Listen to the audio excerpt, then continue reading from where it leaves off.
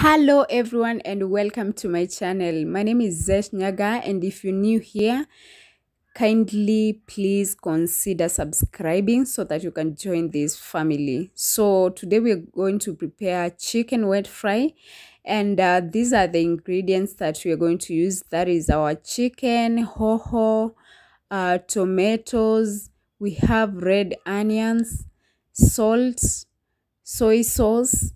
And then on the other side for the spices, we are going to use garam masala. Next, we are using turmeric, but if you have the real turmeric, leave alone the powder. It's the best. We also have black pepper. If you don't have black pepper and you have pili pili, you're good to go. Then lastly, we are using curry powder. So for anyone who doesn't know how to cut the chicken into pieces, this is how I do it. I cut it by myself, just alone. So this is how I do it.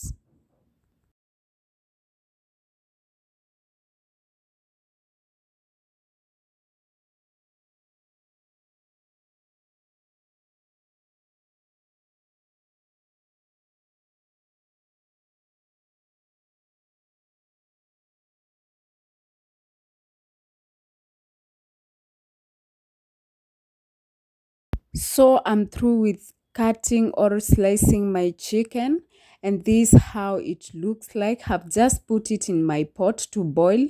Ensure you boil your chicken for around 20 to 30 minutes. The essence of boiling is to ensure that your meat or your chicken becomes soft, and so that you can also achieve some soup to make the wet fry. When it comes to boiling, you don't just put your chicken with water there and you leave it. You will have to come back and turn your chicken so that the pieces that are on top can also cook. Put some oil, cooking oil in a sufuria or a pot or whatever you're frying your chicken with. And the amount of cooking oil is determined by how your chicken is. My chicken is that fat. It has a lot of fat, so I'll just use little cooking oil. Next, we are going to add the onions.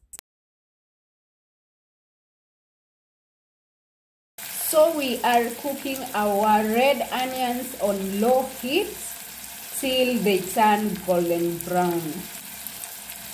Our onions are ready because, as you can see, most of them have turned golden brown. So we are going to add in our chicken so that we can fry it together with the onions for around 5 to 10 minutes. Remember, when you fry the chicken in that onion, you will realize that your meat has a unique taste. So once you put your chicken inside the onions, cover them, just give them a nice stir to ensure that each and every piece of your chicken absorbs the onions.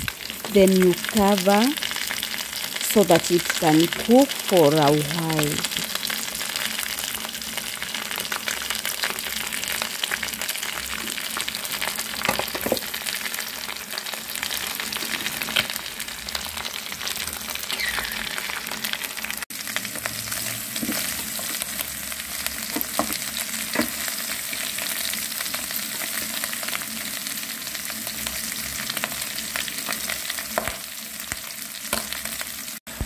We are going to add pili pili hoho or capsicum, and don't mix it. Don't stir your chicken, just cover it.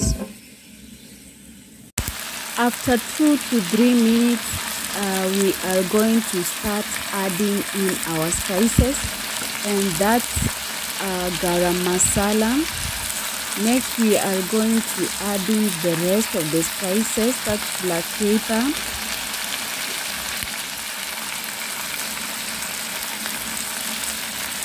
remember we had soy sauce. The reason as to why we put soy sauce before salt is because soy sauce tastes like salt. So once you put your soy sauce to the required amount, you stir your chicken and taste if it's salty.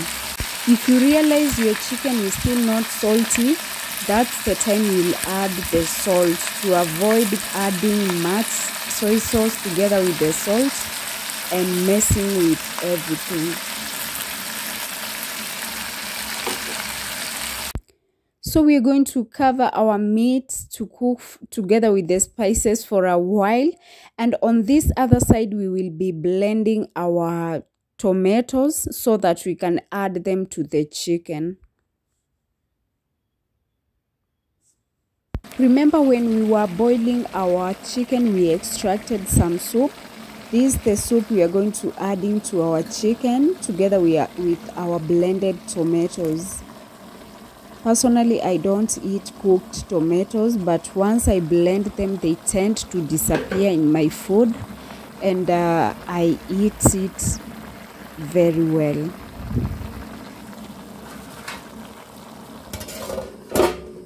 When you look keenly to our meat, it has some soup, but the good thing about it is that you can't see any tomato.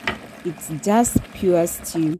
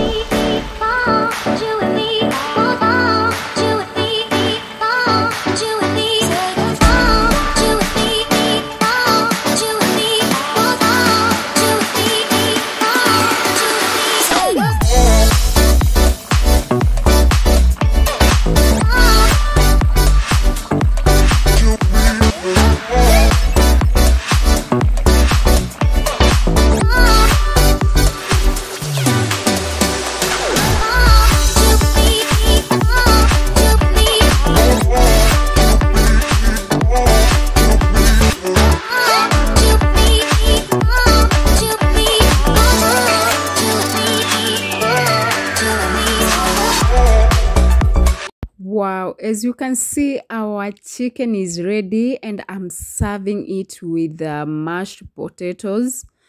So these are the end results. I hope you've enjoyed the video. These are recipes you can try at home. You can prepare it for your family, for yourself, and I'm very sure you'll enjoy. If you've enjoyed the video, give it a like, subscribe, comment, and share. Thanks for watching.